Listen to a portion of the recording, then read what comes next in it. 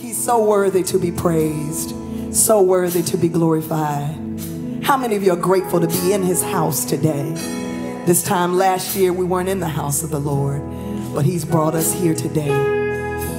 Hallelujah. Thank you, Jesus. This song just says, everything, everything, you're everything to me. You're everything to me. Everything, everything. God, you're everything to me. Everything. I said everything, everything. You're everything to me. Everything to me.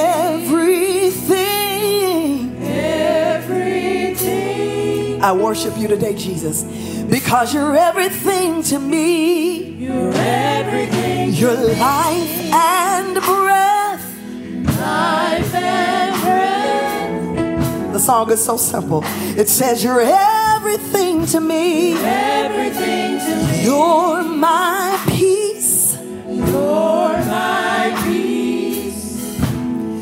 You're everything to me. You're everything. Your joy in sorrow. Joy in sorrow. You're everything. You're everything. Your hope for tomorrow. Hope for tomorrow. Come on, we want you to shout it out with us. Everybody say, Master. Master. You're my Savior. Thank you for being a ruler. You're my Redeemer. You're my shelter. I know you know this one. Provider. Thank you for being my healer. Oh, you're my Father. Oh, you're everything. Everything. How many witnesses do I have? You're everything to me. Everything to me. You're everything. Everything. I give you glory, Jesus. You're everything to me. You're everything. You're life and breath. Life and breath. In him we live, we move, we have our being. He's everything to me. You're everything to me. You're my peace. You're my peace. He promised to keep us in perfect peace, whose mind is stayed on thee. Everything. You're everything. You're my joy in sorrow. Joy in sorrow. You're my everything. You're my everything. You're everything. My hope for tomorrow. Hope for tomorrow. Come on, I want y'all to blow the roof off right here. Come on, say, Master. Master. You're my Savior. Savior. You're my ruler. Come on, somebody cry out, Redeemer. Redeemer. You're my shelter. Shelter. And whenever I needed you, you're provider. Sometimes I didn't have money and I made provider.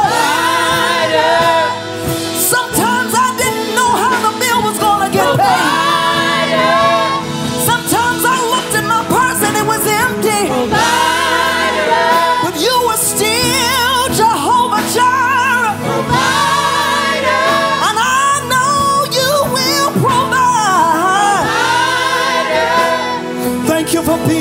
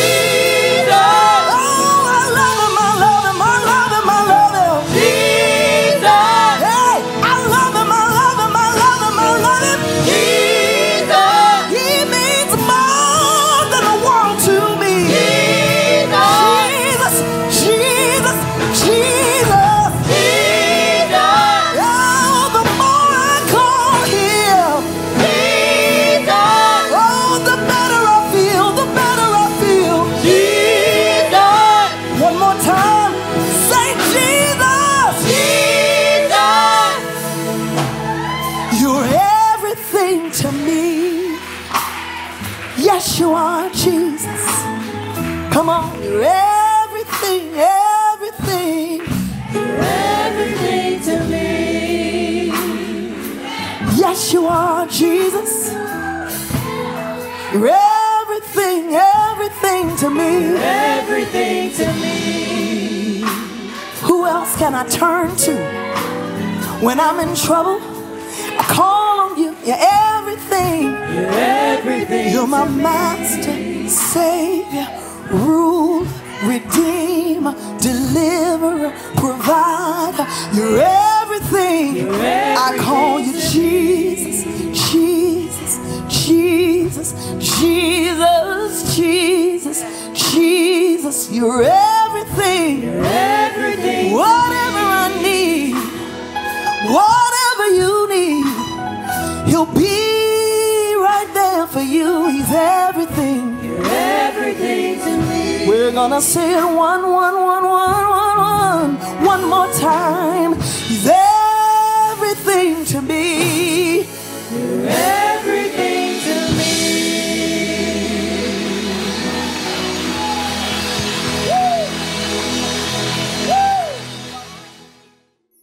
Well, good morning, beloved. This is the day that the Lord has made. Let's rejoice and be glad in it. You know, I always say this, it's always your choice what you're going to do with this day. And let's start it off with giving God praise, glory, and honor. Let me tell you something.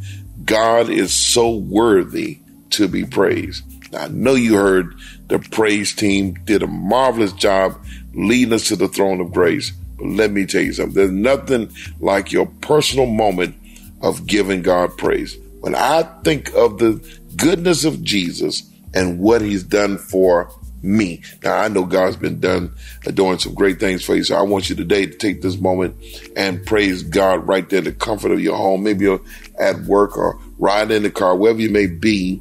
I want you to stop and pause before you proceed doing anything else and give God some praise. I'm excited about today's message. I'm excited about what the Lord is getting ready to do in your life. Today, we're dealing with something that's so important to your being. You know, we've been talking about be, and that's a very powerful word, not just being in existence, but you got an identity that God wants you to hold true to. And many of us are trying when God told you to be. Now, it's time for us to get that word today. Today's message is entitled, listen very carefully, Be Ye Separate. Oh my God. Come on out from among them and be ye separate. Look, I want you to take time and share this message with someone today who needs a word from God. This message will revolutionize their life forever. Now, be kind to someone, be good to someone, and share with them this word. And I guarantee you, it's going to take them to the next level. I'll be back in a little while. Let's get right into this word.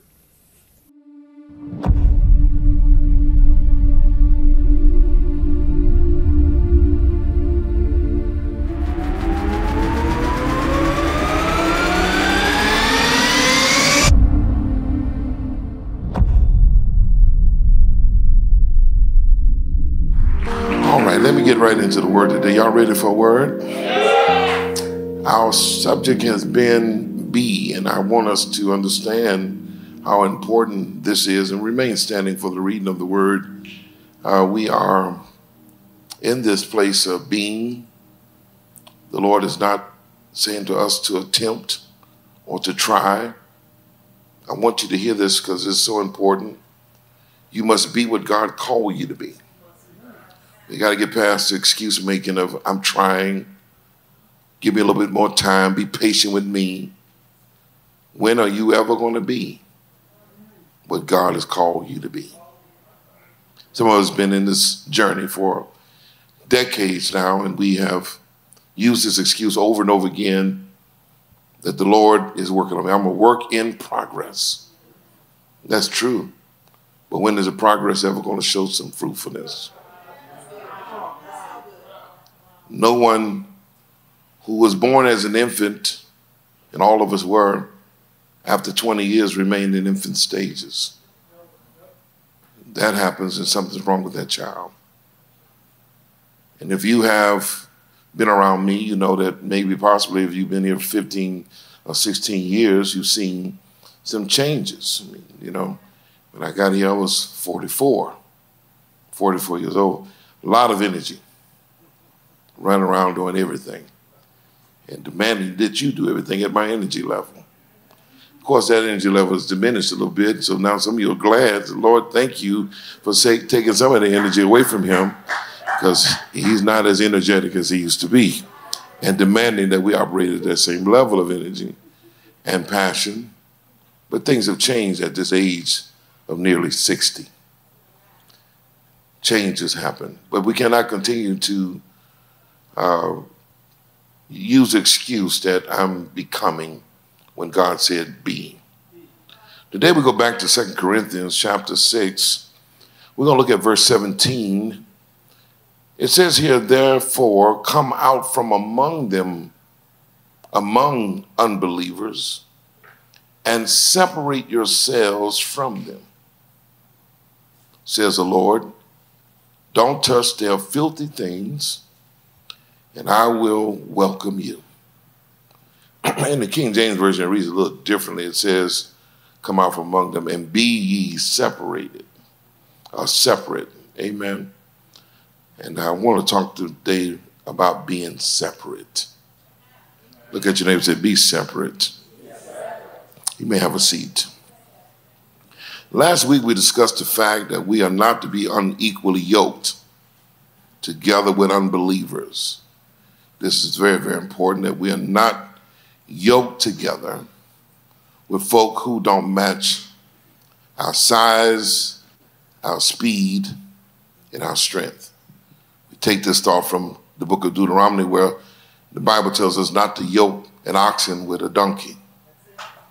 I'll make it clean this week.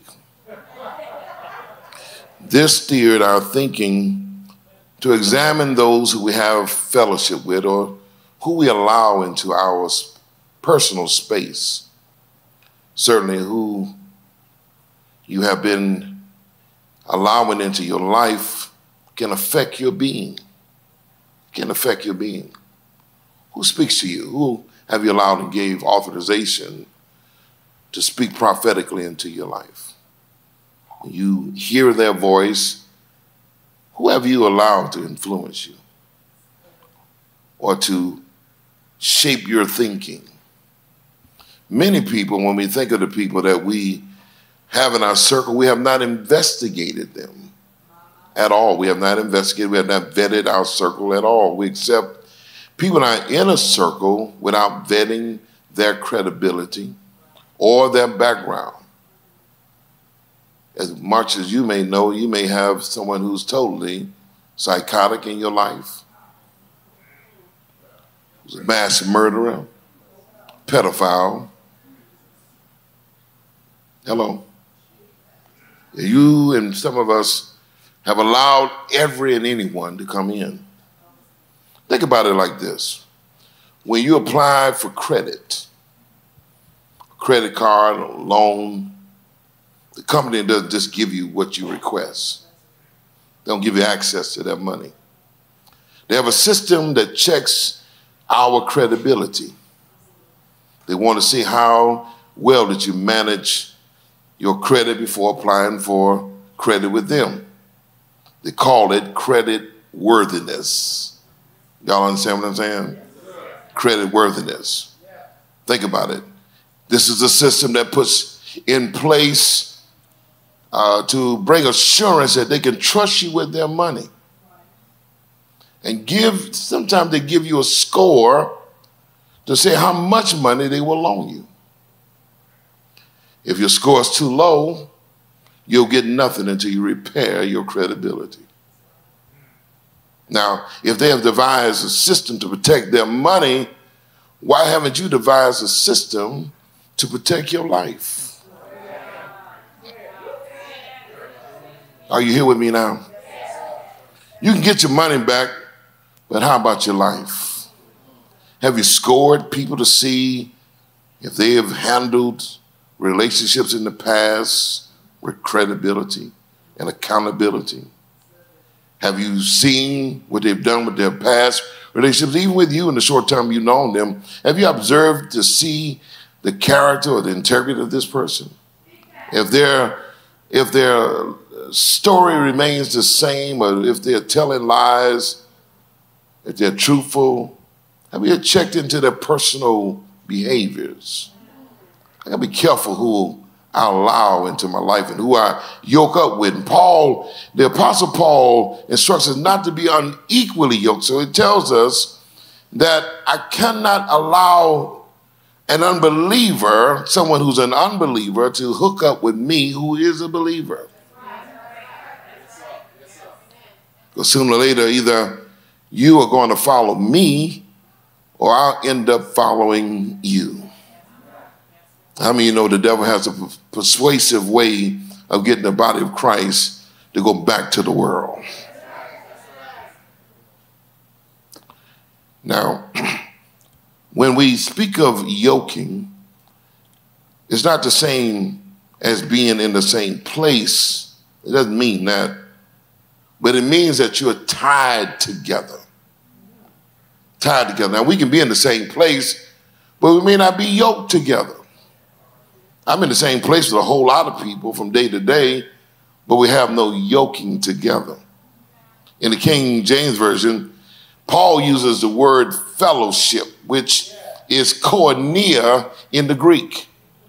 And koinonia portrays an intimate spiritual communion.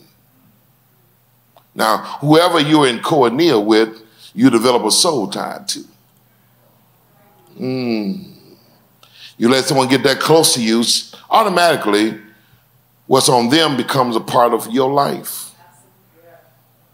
This is when you find yourself not, you start altering a little of yourself to accommodate the people in your life. Lord, I'm in soul tie with this person. So what happens is they become directly tied to your emotions, your will, your decisions, your choices.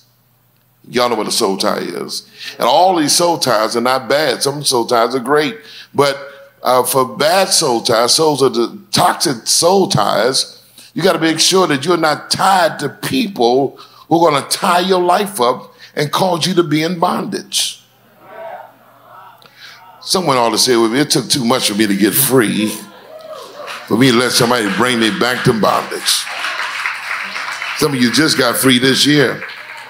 And now you're going to let some booger bring you back to bondage? No, indeed. Look at it. The Bible says this, that when a man gets free, he got to stay free. And those whom Christ has set free, let them be free indeed. Someone ought to celebrate your freedom. I used to be in soul ties with people that had my mind in bondage, my thinking in bondage, my choices in bondage, even my relationships in bondage. Relationships, people had a lot to say, opinions about different things concerning my life. They criticized, they had communication and conversations about what I wore, how I dressed, what I drove, where I live. That's just bondage. And whenever you find someone who is bringing a spirit of control in your life, it is the spirit of witchcraft. Control is really just witchcraft. Look in 1 Corinthians chapter 15, verse 33, it says, do not be misled. Bad company corrupts good character. Bad company corrupts good character. Now, some of you, it's very obvious that sometimes you've been hanging around poor folk that they ruin your joy. I can tell, man. I can tell when I see y'all together, and then when they leave you depleted of all your joy. They're called joy killers, peace robbers. They leave you in mental distress. If you don't watch yourself, your life will start reflecting their lives. That's why you got to be careful that you don't have bad company corrupting your good character. I started this day off with all positive thoughts. And then here you come around, I see your number on the phone, and I got to make a choice whether I want to talk to you or not, because when I talk to you, you never have anything good to say. You never have a praise report. The Lord never does anything miraculous for you. You're always in trouble. There's always a sickness. There's always a pain. Come on here. And all the people that you asked me to pray for are folk in your circle. They all got problems. Y'all don't understand. I'm listening to the prayer call sometimes, and I don't know how in the world you got that many friends with problems, sickness, disease. Every morning you get on the prayer call, will you pray for my friend? She's about to, she's got cancer. This one here is going through divorce. This one here could try to commit suicide. This man, you need to get some new friends. Y'all ain't saying nothing to me now. That's okay. Soul ties with the wrong people can derail and detain your destiny. This is why we must examine who belongs where in our lives. I've discovered that there are different degrees that you allow people into your life. You can't allow everybody into the same place. Everyone cannot be your BFF.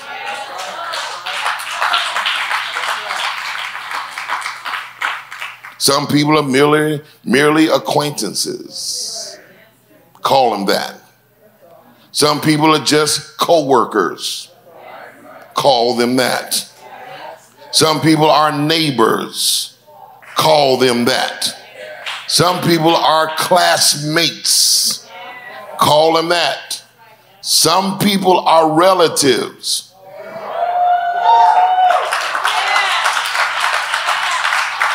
This means that we're in the same family, but we're not close. Come on, y'all talk to me here today.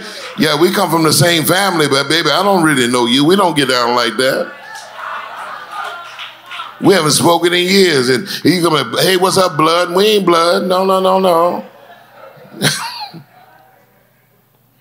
Some people are just people I see in passing. Some people are people I just met once. Some people, they just do work for you. Some people I worship with. Some people are from my past. Some people are my confidants. Some are real close friends. And some are real family. You got to classify these people. You got to find out where they belong. Are you an acquaintance? And why am I calling an acquaintance my best friend? You my BFF. You don't know nothing about me. The Bible said, know them that labor amongst you. You got to know something about the people that you deal with. You need to stop calling everybody your friend. Everybody's not your friend. If you really want to know what a friend is, the Bible says that a friend sticks closer than a brother. So if they have slid in the moment of heat and sliding moments, if they slid away from you, they were not your real friend. The Bible says they will stick and not slide. Look at someone and say, they stick to you, but they don't slide. And if they're sliding away from you all the time, they're really not a good friend. If they always threaten you, if you look, you do one more thing, I'm out of here. If you almost left you last week. Well, if you do that, then stop threatening me and get on about your business.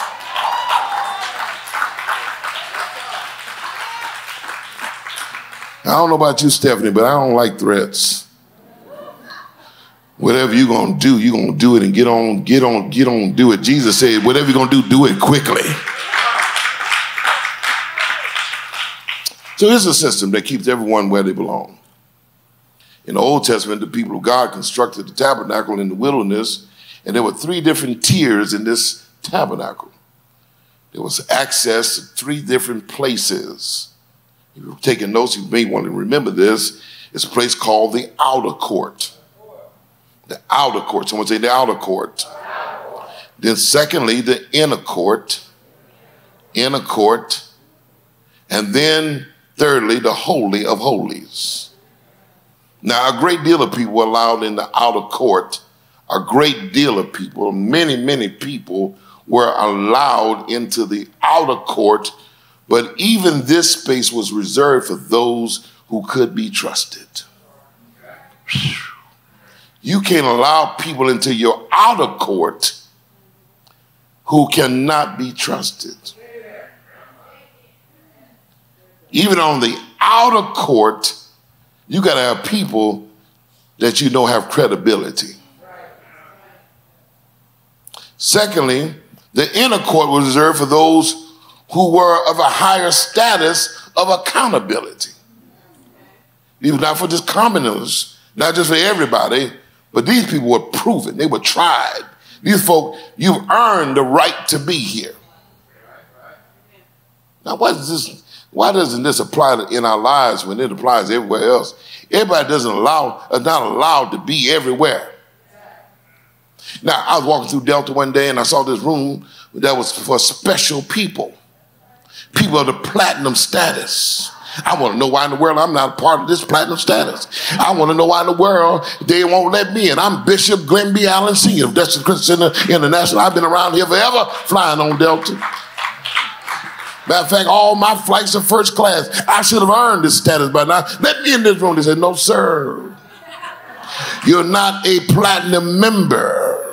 How do you become a platinum member? You got to fly so many miles to be a platinum member. And I had not earned the right to go into that room. And I want to tell you something. Somebody has not paid the price or the cost to be in your space.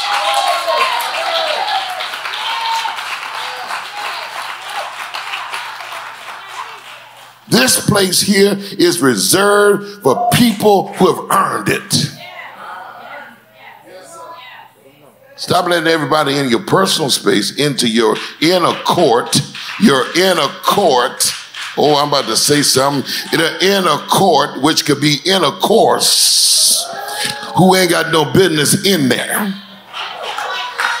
Oh, my God. Come on, Bishop, stay holy today. I'm trying to help somebody in this place. Some of y'all are allowed intercourse with somebody who had no business, who had to prove it themselves. You just met them. You don't even know if they got a job, where they live. They don't know nothing about them. But here you have an intercourse. Why y'all not talking to me?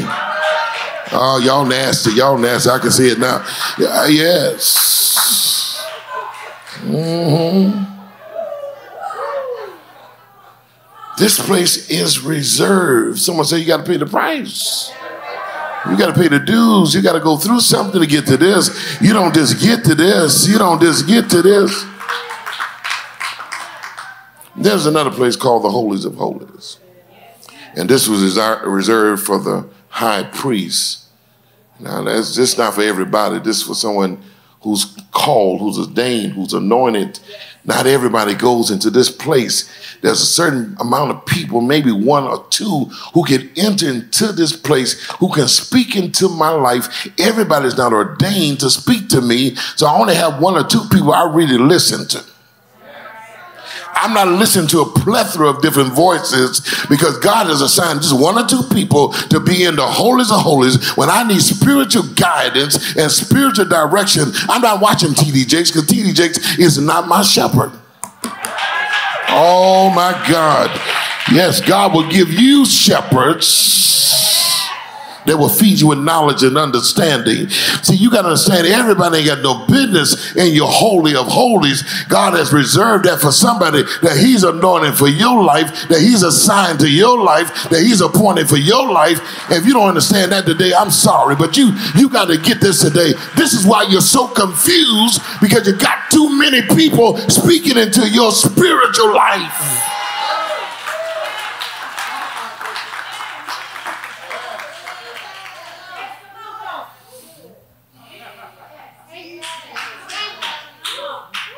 Amen. Well, on one Sunday you sitting there shouting, the next Sunday you looking confused. That ain't what he said. He ain't your shepherd. See if you can call him.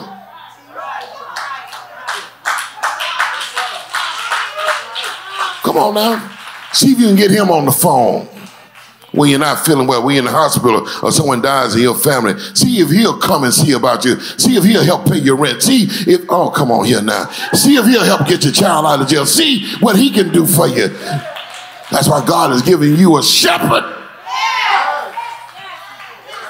There's only one that needs to be in the holies of holies. Now, what this shows us that we should compartmentalize those who are in our lives. We love everyone, but everyone doesn't warrant the same space and place in my life. Someone once accused me of treating people different in this church now. They said, I treat those who give more better than those who don't. Well, there's a hint of truth to that statement. I know it's going to surprise you, but there is some truth to that. First of all, it's humanistic for folk to treat people who give you more better than those who always take from you. I'm sorry, I'm just being real. Come on, it's humanistic. Don't you give more attention to who is always feeding you rather than those who are always needing you?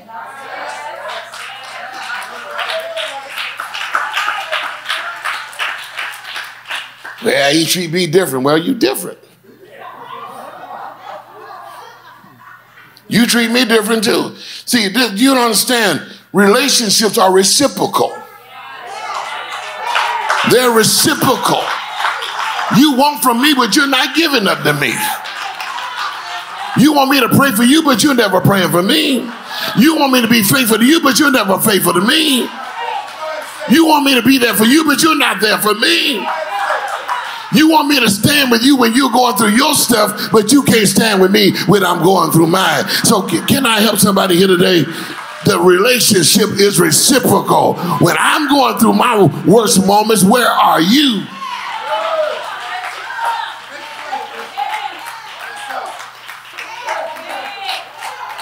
You have marital problems, I got to stay right there. You got financial problems, I got to stay right there. Y'all ain't talking to me. Y'all go through divorce, I got to be right there. You end up in jail, I got to be right there. But let me go to jail. Oh, what didn't he did now? I mean, my God, Bishop. The Bible says Peter was in jail and the church was at home praying for him. See, they didn't judge him. They didn't say, why is he in there?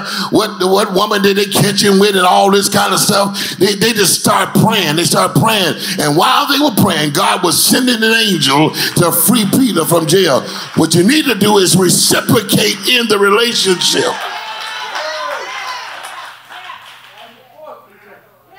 Now, furthermore, there's a great difference, now get this, between those who don't give and those who can't give.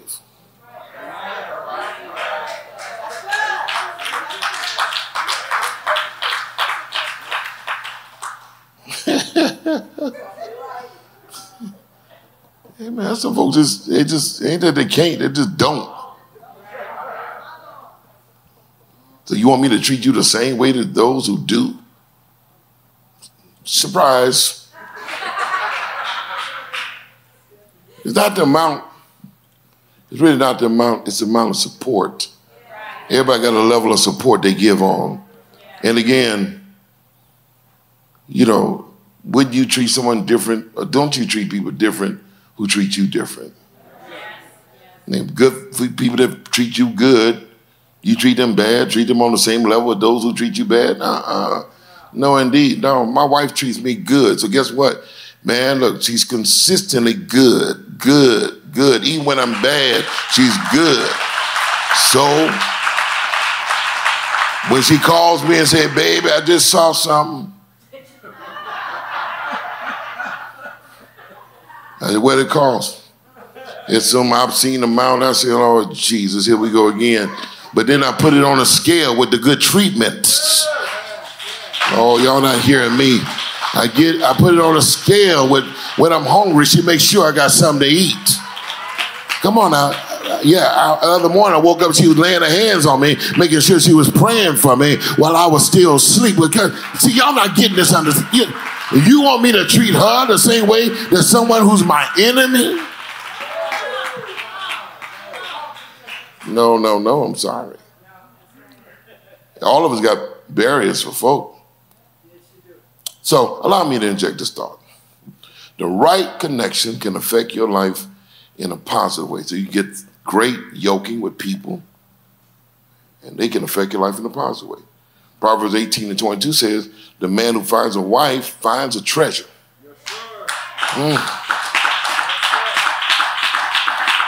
Finds a treasure.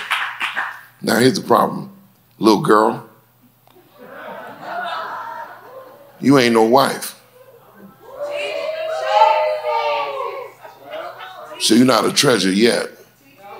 You can turn yourself around right now and start being wife material. But wife material ain't what you're watching on the internet.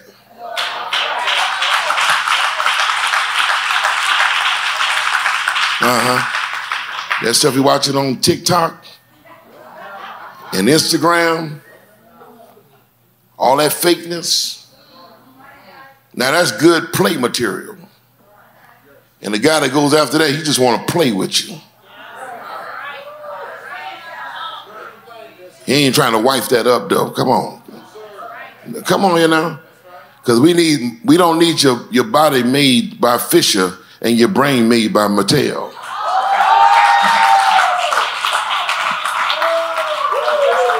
Some of y'all been concentrating on your outward, but you ain't got down on the inside. You're broken, you're broke and broken. Your credit's jacked up. You can't hold an intelligent conversation. All you got is booty and weave. And a bad attitude.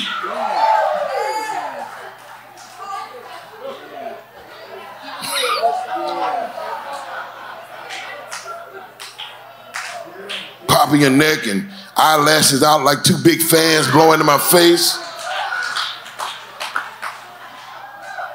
Wearing clothes that you shouldn't be wearing. Looking all crazy and like you're at the circus showing all that stuff. Nobody want to see all that, baby. Put all that nasty stuff up. Nobody want to see all that. You ain't no wife. You too trifling to be a wife. And let me tell you something. People gonna buy whatever you advertise. Whatever you advertise, that's what they're buying. So I'm trying to help somebody. You can roll your eyes at me all you want here today. I'm talking to your nasty tail. I'm telling you right now, people are buying whatever you advertise.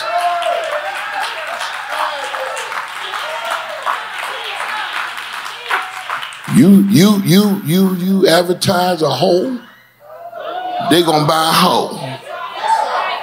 Y'all know I'm gonna get it real up in here.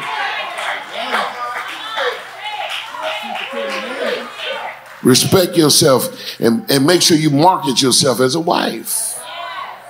Let me go on, girl. The second part of that scripture said he receives, that's what I'm supposed to be talking about. He receives favor from the Lord. Receives favor from the Lord. When you hook up with the right person, when you're yoked with the right person, when you're tied to the right person, favor starts coming on your life. Let me tell you something. God says that's the relationship that you got to be involved with. And whenever I see the two people that I've ordained to be together, I will put favor on their lives. You'll be blessed going in and blessed coming out in the city and in the field. God will bless you every way you turn around, because when you hook up with somebody who you are in agreement with, I ain't ready to go there yet. I ain't going there. Just hold me down. Hold me down. Woo. Y'all got a few more minutes? So I think it's safe to say that we must be careful who we allow where. Paul gives us different examples in this chapter. He challenges us to avoid company with the unrighteous, those who walk in darkness, the evil, and the fatherless, or the faithless, the faithless. Then we come to verse 17, and he says something else. He shifts gears. He says, therefore come out from among unbelievers and separate yourselves from them, says the Lord. Don't touch their filthy things, and I will welcome you. Now, a couple of weeks ago, we talked about being real. Well, that can't happen until you stop mingling with folk who influence you to walk wrongfully. In Psalm 1 and verse 1, it says, "Oh, the joys of those who do not follow the advice of the wicked, or stand around with sinners, or join in with mockers." David says here that we should monitor our counsel, monitor our company, and monitor those who we have conversations with. Now let's revisit here Paul's letter in this church to Corinth. He says, come out from among them. Leave the company of those who influence you to do wrong.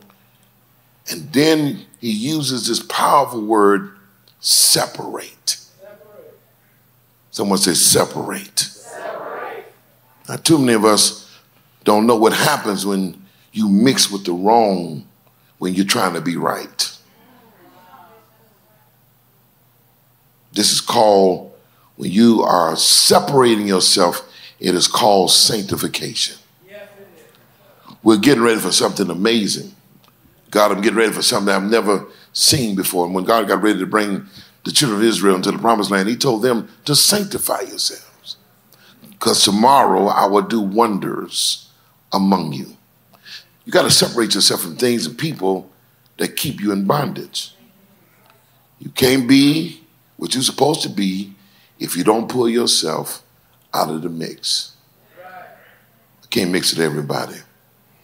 Sometimes we look at it, it's like trying to pull or put oil and water in the same container. We don't mix. We don't mix. I need to be yoked with somebody I can mix with. Everything don't go together. There's a separation. God says, I got to separate you, because if I don't separate you, what's on them is going to get on you. Now, come here. I got Vanna White here this morning, but she's Vanna Black. So come here, Vanna Black. And bring that with you. I want to show you something this morning. Can you adjust this? All right. I got when my mother was teaching me what I like to call home economics, we don't have that class in school anymore. And your mother ain't teaching you nothing, so these kids don't know how to wash, clean, cook, brush their teeth, comb their hair, put on deodorant, wash their nasty tail. They don't know how to do nothing. They're just nasty. This kid's just terrible. No one's teaching them home economics. Well, she was teaching me how to wash clothes. I didn't know this.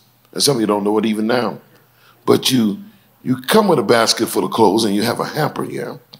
It has 2 different kinds of clothes in it. You got to separate the colored clothes from the white clothes. Now, I got a basket here, got some color stuff in here. Yeah, you put that over there. You got something white here. You put that over here. Colored over there. White over here. Colored over there. Colored over there. White over here. Colored. Nice shirt, by the way. Over there. White. Get the rest of that. You see? Colored. White. Colored. White. Now, this is what your laundry room should look like when you get ready to wash clothes. You never put in the colored with the white. This is what happens. This is not a racial situation. This is an illustration to show you what happens when you put in the wrong thing. You got to separate them. Because there are two different ways to wash the colored and the white. You wash the colored clothes in detergent, possibly fabric softener. But to wash white clothes adequately, to keep them white, you're going to need to use bleach. Now, if you take one of these items and you put it over here in the accidentally, put it over here in the white clothes and it's hidden down at the bottom, it has mingled in and mixed in. And then when you get ready to wash it, two things happen. What's in this black garment is going to make dingy spots on the white garments. What's going to happen to the colored clothes is it's going to fade and lose some of its color. Because they both can't go through the same process. They can be worn together, but they can't be washed together. Some of us, we can worship together, but we can't work together. Y'all not hear what I'm saying? Because we can't go through the same thing with the same kind of pressure, with the same type of process. So here it is. When God allows you to hook up with somebody, make sure that you separate them who will fade off into your life so I can keep my life clean. Y'all not saying that the other day.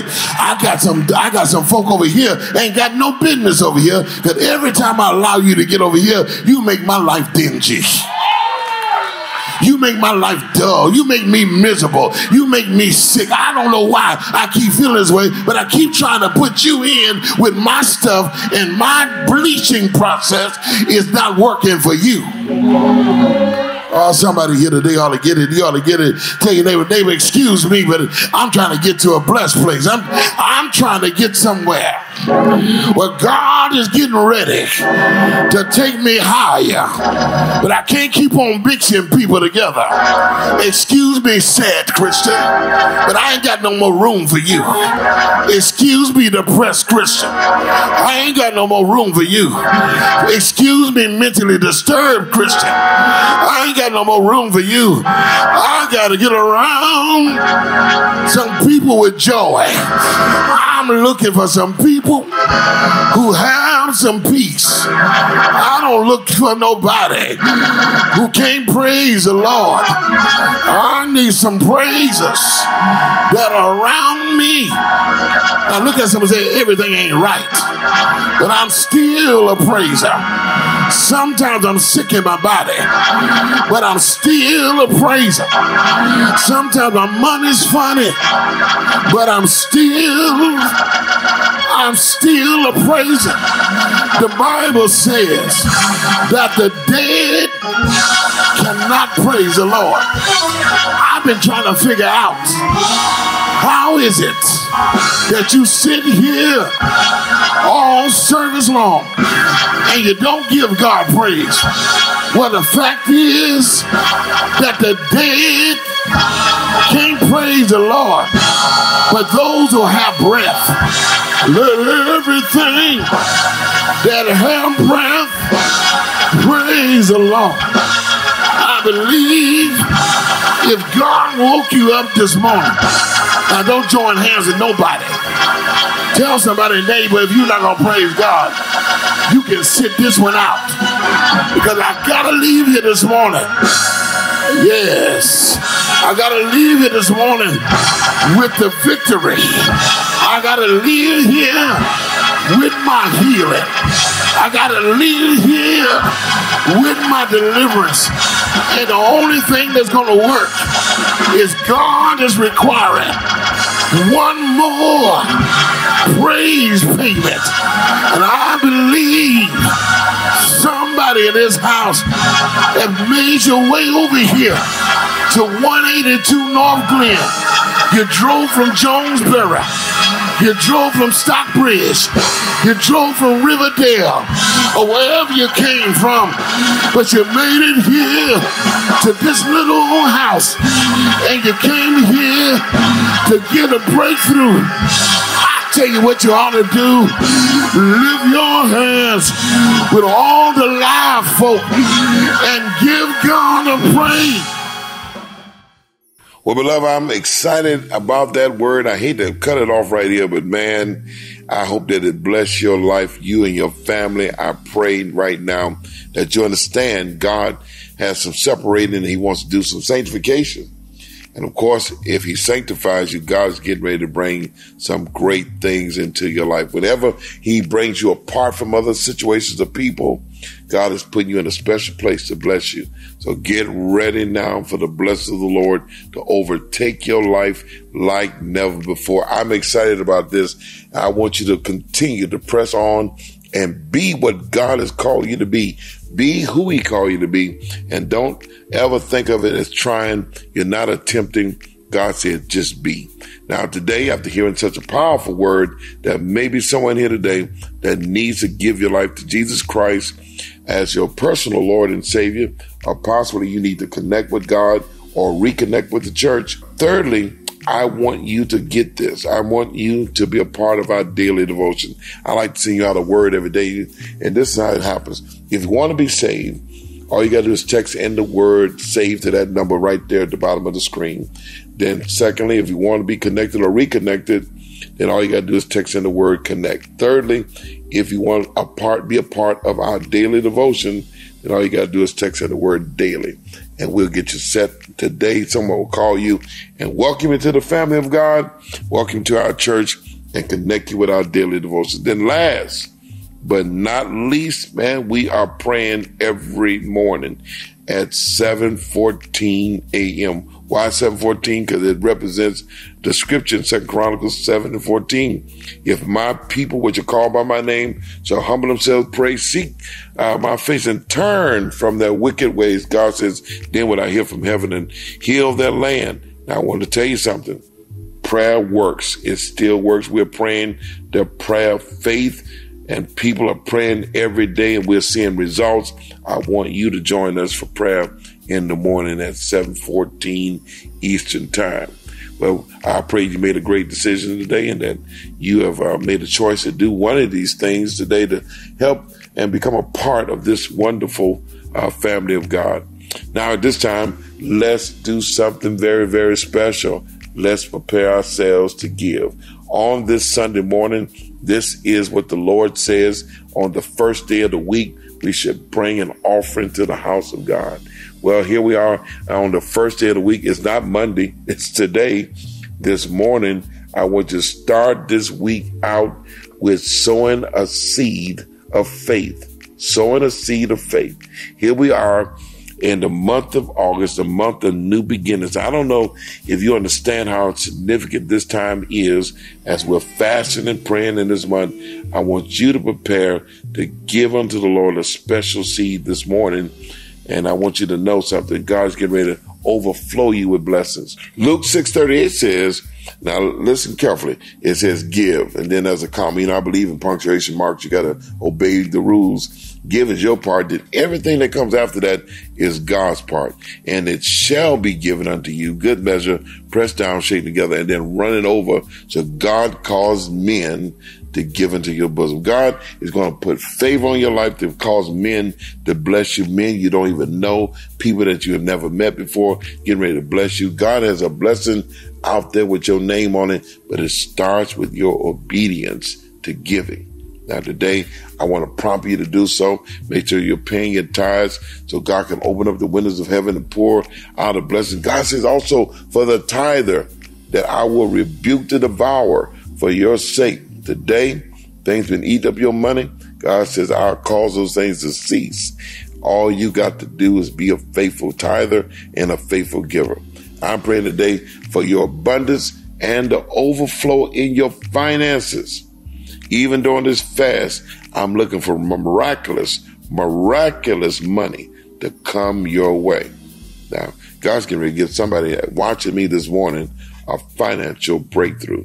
And I want you to know it starts with your giving. I dare you to sow a seed that you did not intend on sowing and watch God bring a financial breakthrough into your life. It's going to surprise you. It's going to happen this week. Now, with all that said, I'm thanking God for your partnership. I thank God for your faithfulness. You've been so kind to us, even during this pandemic, watching us online. Thank you for being faithful. We're here at church. You can choose to be here with us next Sunday. We're going to be right here, 182 North Glen. If the Lord says the same, you can either join us here or join us online again. We'll welcome you wherever place you join us. But until next time, know this: I love me some you, and there's absolutely nothing you can do about it. We'll see you next time.